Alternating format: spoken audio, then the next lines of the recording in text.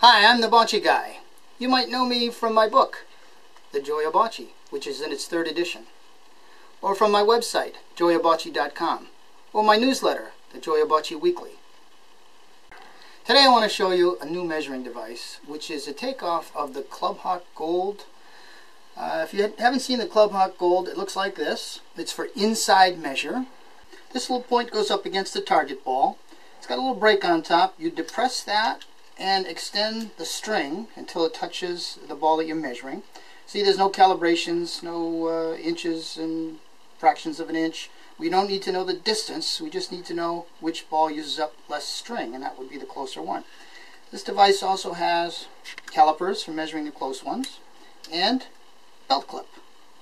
Now the variation is the ClubHawk Gold Accu-Arm, which has a lot of the same features. It's got the brake on top, it's got the string that extends, it's got the calipers for close measures, it's got the belt clip on the back, but it has in addition this Accu-Arm, which I'm going to demonstrate for you right now.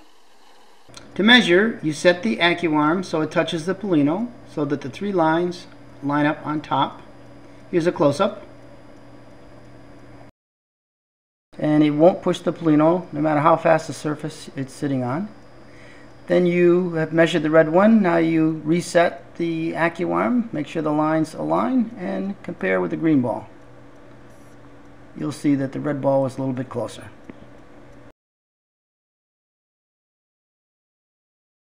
One last point. When you're returning the string to the ClubHawk, hold on to the end so that it doesn't go so quickly that it fouls the internal mechanism.